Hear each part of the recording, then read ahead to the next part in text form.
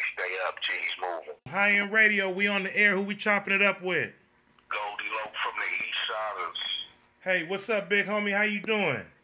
Oh man, I'm doing good, man. God is good. Goldie Loc. West Coast OG. We ain't even gonna go into whether they know you or not because everybody know what's happening with the Eastsidaz. Tell us what's been going on with you, big homie.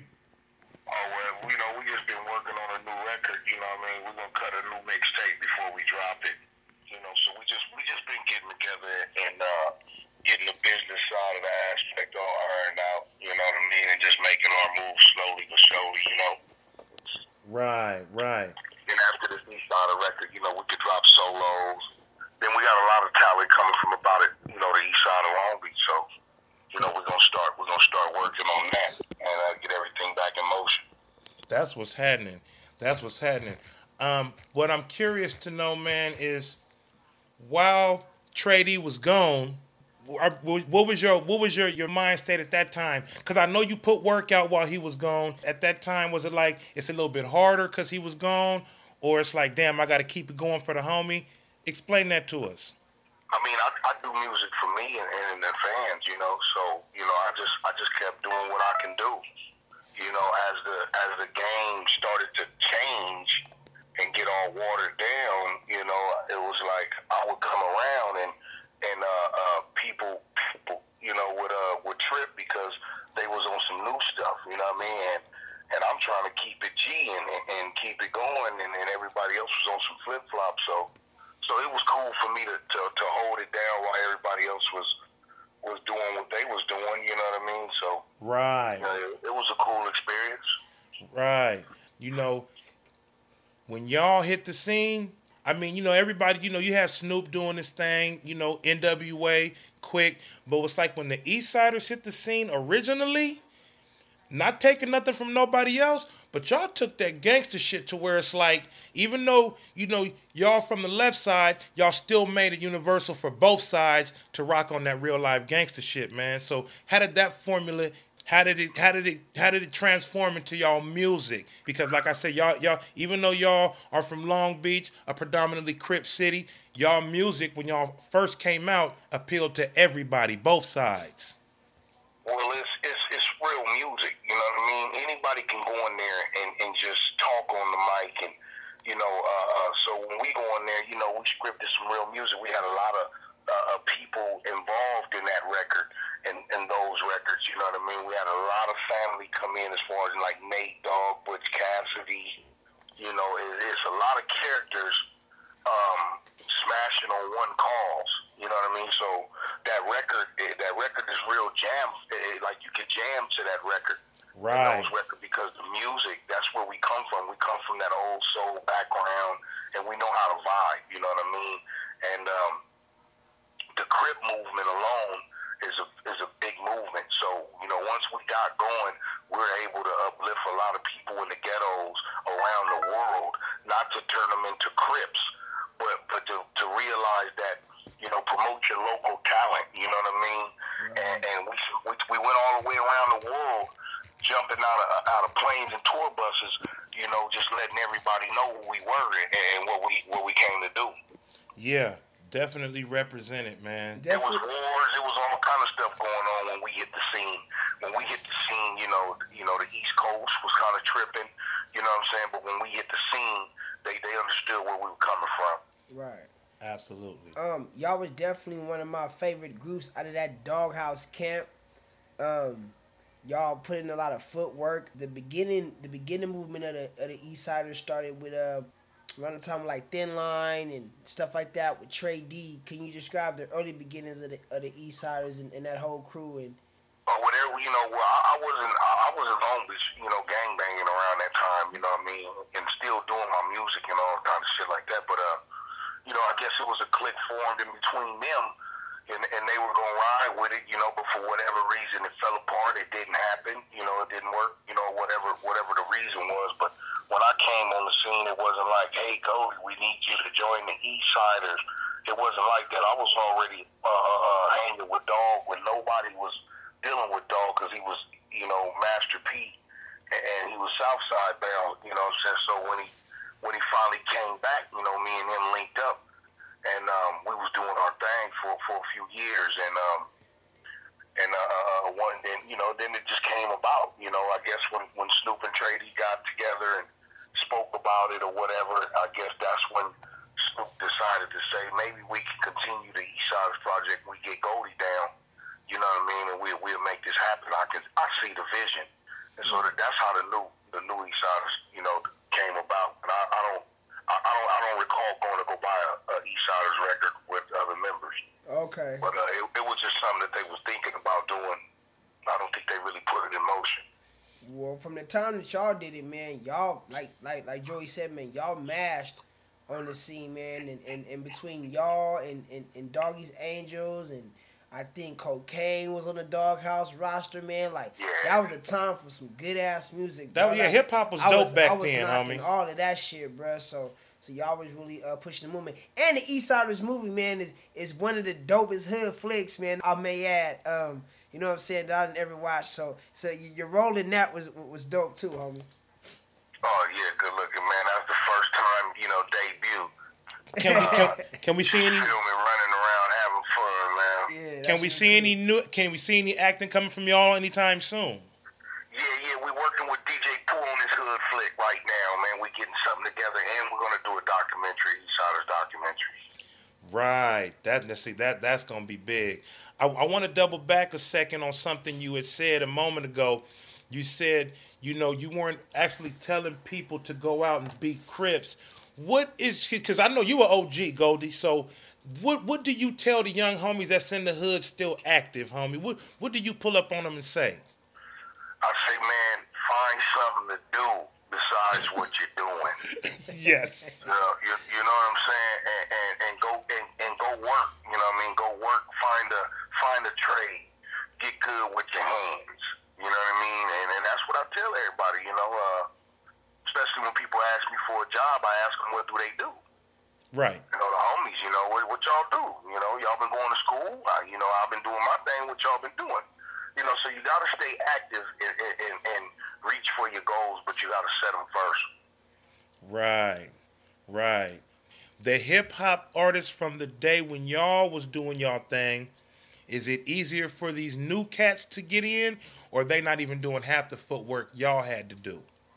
It's very easier for them to get in because now you have this computer, you have the internet, you got the web that's doing a lot of work for them,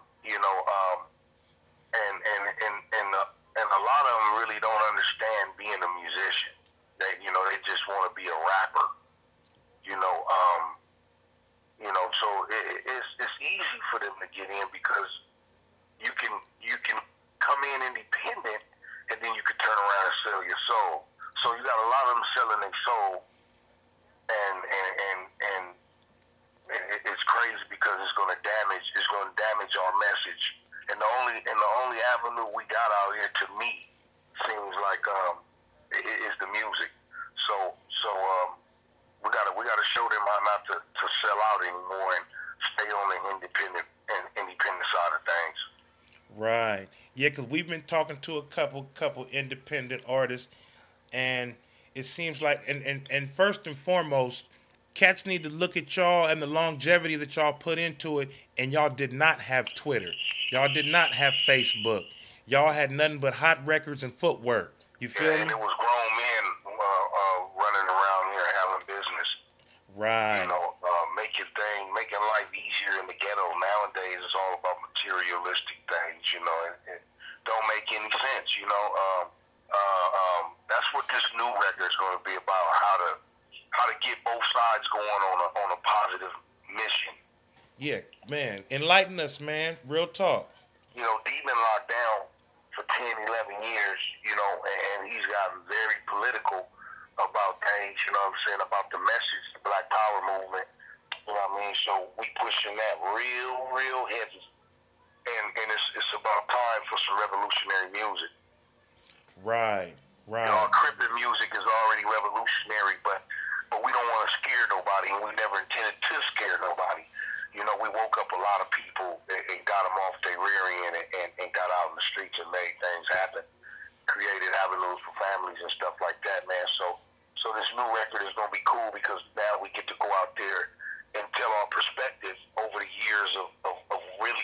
is instead of lying to people, and misleading our youth. Right. Now, I feel you 100%. But what do you say to the naysayers who are going to look at and say, well, how Goldie Loc and the Eastsidaz, how the Eastsidaz going to push a black movement, but they still rocking blue rags? I mean, we accept it. We all one as first. You know what I mean? I'm not out there starting no problem. Oh no, not at all. But it's gonna be some ups and downs. We're not gonna label it as a Black Power movement album. But it's gonna tell some knowledge in there to wake up the youth. Because some people already gonna say, oh, well, that ain't nothing but a bunch of blue rag music. Crip, crip, crip, crip, crip, Right. Oh, we're going to get that anyway. You know what I mean? But long as the message is in that music, we don't care. Exactly. As you should. Exactly. As you should. And that's some real live shit. Because nowadays, when I let these kids hear some music that's knocking and is banging, they afraid of it. So they don't want to like it. It's because they afraid of it. They don't understand it. They think the deep voice is here to punk them. Damn, like that. And take their deal or take their situation that they got going on. But that's not what it is. Right. Okay. So speaking of the youth and the newer artists on the West, who are some of your favorites as far as these new cats out here? Shit, I really don't have a favorite, bro. I'm gonna be real honest with you, man. I really don't have no favorite. Maybe favorite was the wrong word. How about who's in your playlist? Yeah. My playlist? Yeah. Nipsey, YG. They keeping it going, man. They keeping it going, and I salute them. You know what I'm saying, for being out there in this music game. Learning the ropes.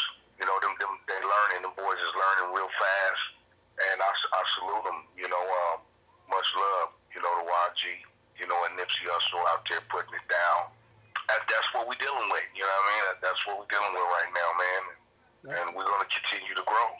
I got a cannabis record that I'm doing. It's called Goldfinger Extractions. Yeah, and that's for the cannabis world right there. You know what I mean? I'm gonna try to be done with that in a couple months. Get all these weed heads back on track and get another I Got Five on it or something going. Man. Bring some more peace and love.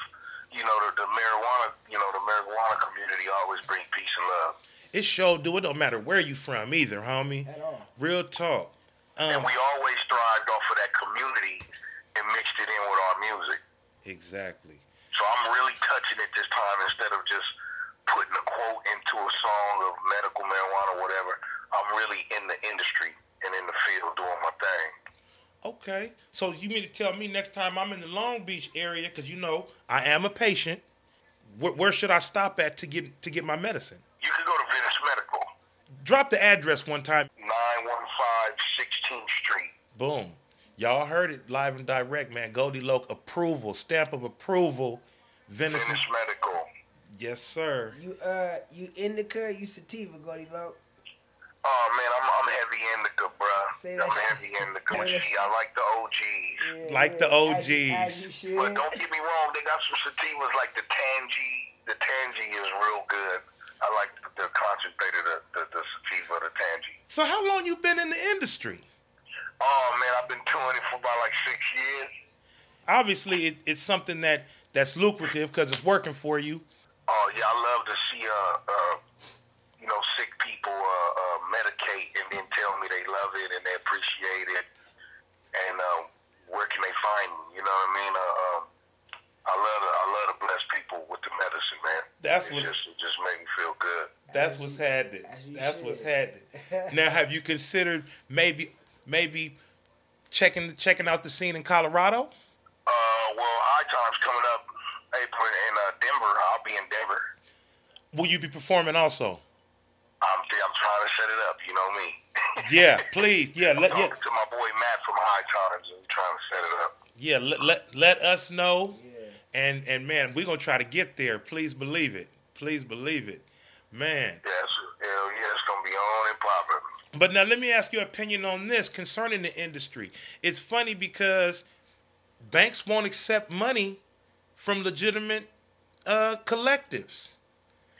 Okay, well, see, this is with me and my circle. We're gonna open up our own bank. Really? See, that's the new key to the game, is to open up your own bank. Okay. Control your own money. They don't take too much. They don't take too much to do it either. Is this a bank that I could deposit my money into, or is this a bank solely for the Goldie Loc circle? No, for anybody.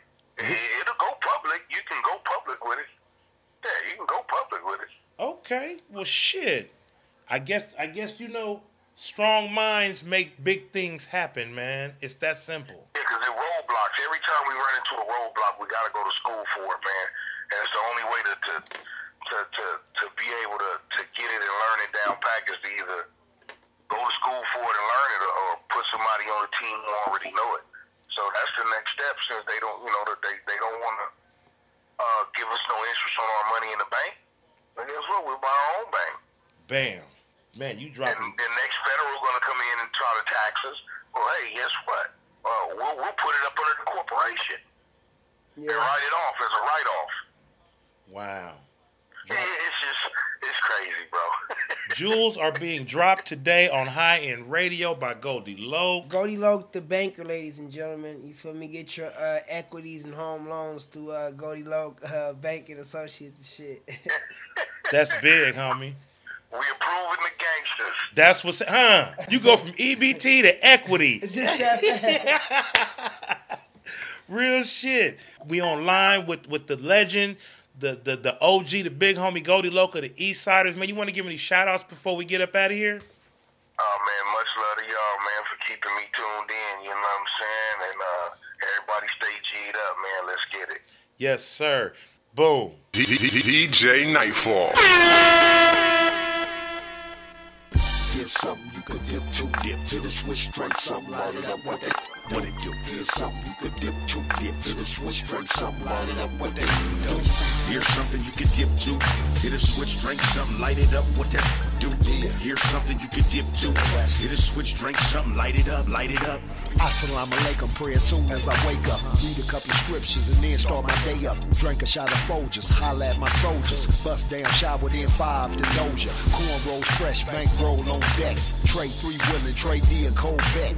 Long Beach, Compton, White South Central. Hollin' at, yo, I'm hanging out the window. Call it Killer Cali cause it's murder in the streets. Burner on the seat, still turning up the beat. Lifestyle G'd up, ready when the beat jump. Marks get pieced up, enemy sleezed up. Ben had my cheese up, still throwing C's up. I'm a beast, what? Hacky stay creased up. 100 spokes gleamed up, dipping on 3 pumps. Boom, boom, out the moon with the east up. Candy paint ass high, make your head smash out. It's us in your face while we dip to the music. Give it up, dip to the music. Give it up. Watch the road, brakes don't crash. So go fast with the beat on blast. The way we dip. Yeah. Dip to the music. Here's something you can dip to, hit a switch, drink something, light it up, what that do? 2 to the nose plus 1 to the head. 14 batteries will make the back end dance. It's time to clown, tradie, lay the rag down. Loving how we swung that Jeep back around. We linked up with them West Coast pop lockers. Every Chevy that I ride been a jaw dropper. Bank in my set, strapped with the tech. Eastside, Long Beach, running phone, we get wet. I'm a sea-walking animal, 2-stepping criminal. Inside my trunk, I'm slapping that G-phone. Bounce rock, skate on things, gold ones. Chipping up the concrete, 5 dubs rolling. Sound like we got a slumber for the summer. 2 or 3 licks and we touching back bumper. High-End Radio, nigga. On the Sickness Network.